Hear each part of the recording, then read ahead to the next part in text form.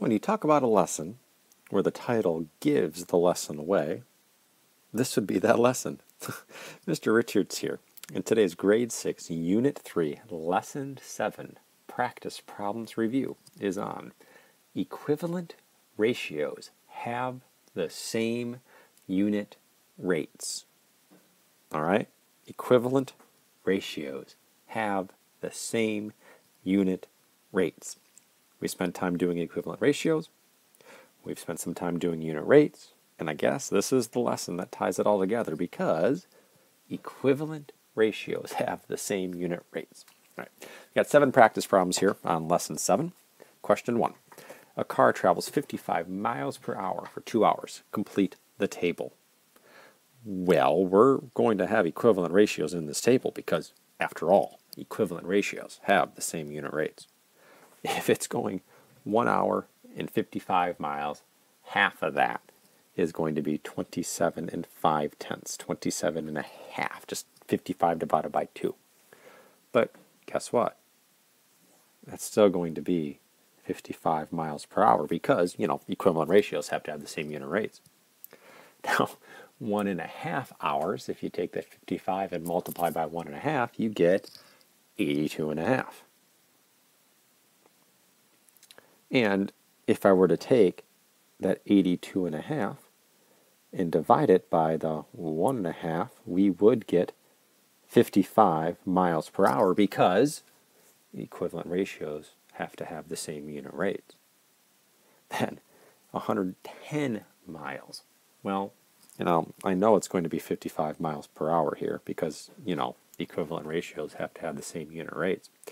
Now, if I were to take 110 miles and divide it by the 55 miles per hour, guess what we get? 2 hours. And so 55 over 1 is 55. 27.5 over a half is 55. We already showed 82.5 divided by 1.5 is 55. And 110 divided by 2 is 55. And so those 4 equivalent ratios all have the same unit rates. Question 2.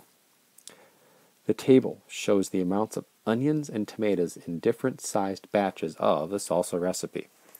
Elena notices that if she takes the number in the tomatoes column, if you like to talk to, and divides it by the corresponding number in the onions column, she always gets the same result.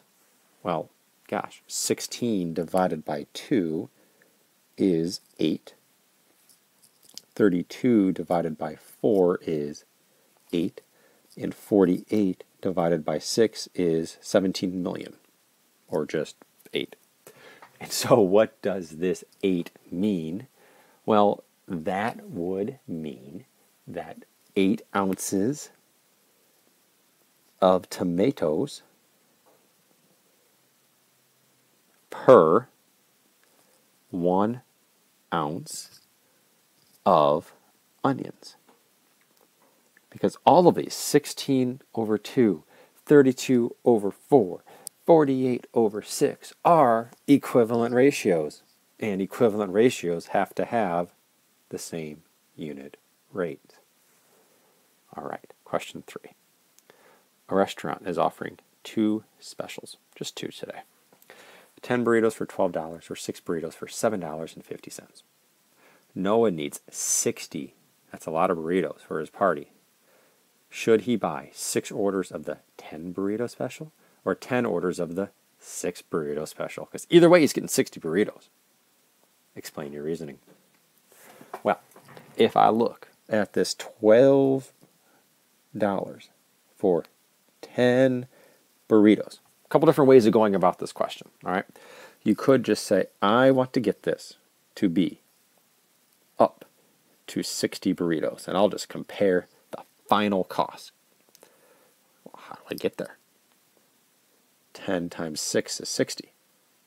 So 12 times 6 is $72 for those 60 burritos. Hope you get some salsa with them. Now, we could also do $7.50 for just 6 burritos. Well, what's that going to be for 60 burritos?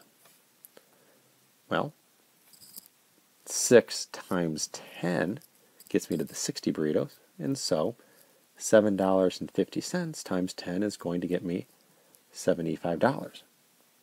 And like I've said in past videos, unless you want to spend more, which why would you, your best price is the $72 for the 60 burritos. So the $12 for 10 burritos is the better buy. Now, since this lesson is called Equivalent Ratios Have the Same Unit Rate, let's take a peek at the unit rates here. If we looked at $12 for 10 burritos and thought to ourselves, self, what does one burrito cost? Self, divide by 10 here. And you get $1.20 per one burrito at our winning restaurant. And if we were to take $7.50 in our 6 burritos and get that to one burrito, $7.50, sneak up here, and divide it by 6 is $1.25. So it is 5 cents more expensive per burrito, and so of course just one more way of showing that the $12 for 10 burritos is the better buy. Complete the table so that the cost per banana remains the same, because equivalent ratios have the same unit rate. All right, 4 bananas. The unit price is 50 cents per banana. B-A-N-A-N-A-S. $2 total, because 4 times 50 cents is $2. 6 times 50 cents is going to be $3. 7 times 50 cents is going to be $3.50. 10 times 50 cents is going to be $5. Now, flip it, reverse it. $10, 50 cents per banana. If I were to take 10 and divide it into the 50 cents per banana, I would get 20 bananas. And if I were to take $16.50 and divide it by 50 cents per banana, that would be a total of 33 bananas. And don't forget, equivalent ratios have the same unit rate. Question 5, review time. 2 planes travel at a constant speed. Plane A travels 2,800 miles in 5 hours. Plane B travels 3,885 miles in 7 hours. Which plane is faster? Explain your reasoning. Let's get this down to 1 hour and see who's going the most miles. 2,800 miles in 5 hours. Let's get that to 1 hour. We can do that by dividing by 5. And 2,800 divided by 5 is 560 miles per hour. Plane B is traveling 3,885 miles in 7 hours. It's a long time to be in a plane. Hope they have some good movies. At least good pillows to take a nap. Naps. 3,885 divided by 7 would be 555 miles per hour.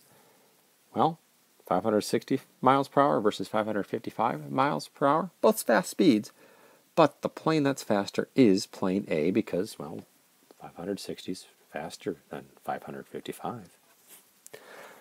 2 questions to go. Question 6. A car has 15 gallons of gas in its tank.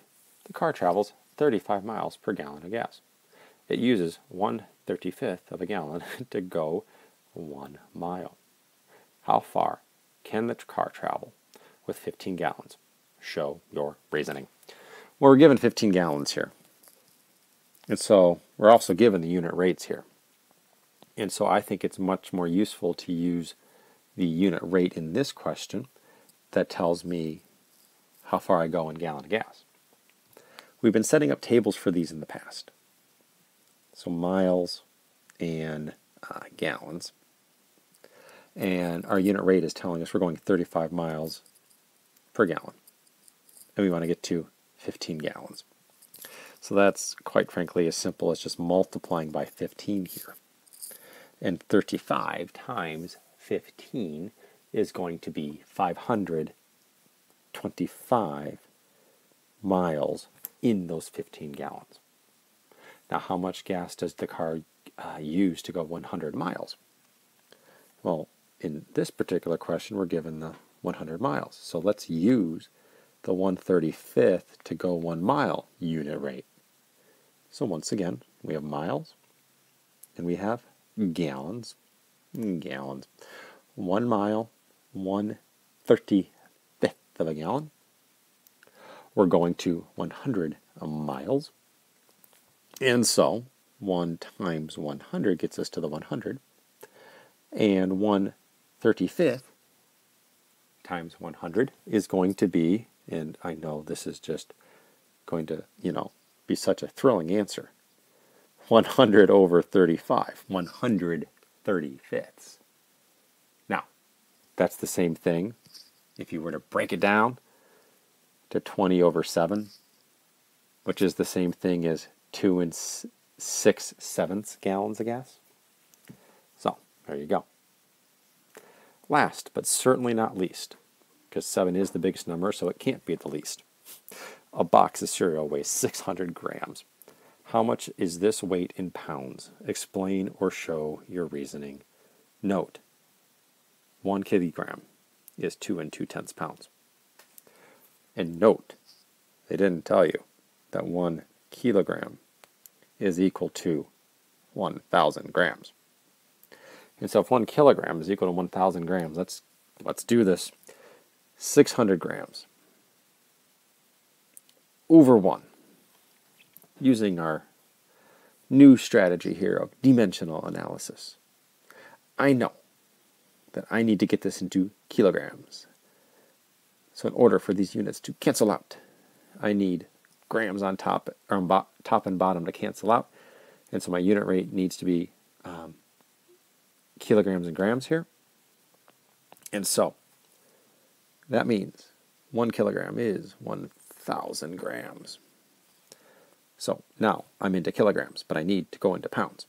And so I can now say, fine, kilograms has to go on the bottom and pounds is going to go on top.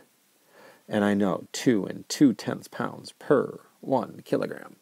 And so now my kilograms can cancel out as a unit. And I'm left with the unit of pounds that I want. And so 600 times 2 2/10, 1,320. My iPad locked up a little bit there, so if there's a little bit of a lag, I do apologize there.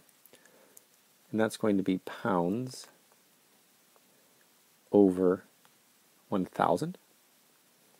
And once you take 1,320 and divide by 1,000, you get 1 320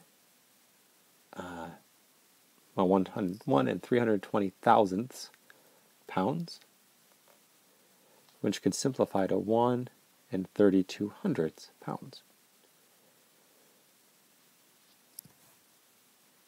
And that is it for this lesson.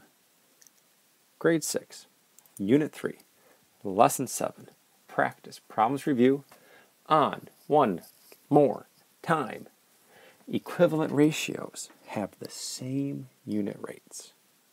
Good luck.